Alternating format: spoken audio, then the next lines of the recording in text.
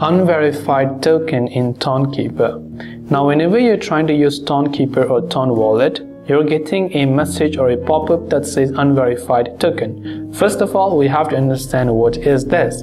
Now, an unverified token in Tonkeeper means a token that hasn't been officially confirmed by the platform as legitimate, and which indicates that its authenticity and details haven't been fully verified by reliable sources, potentially raising concerns about its legitimacy and safety for use.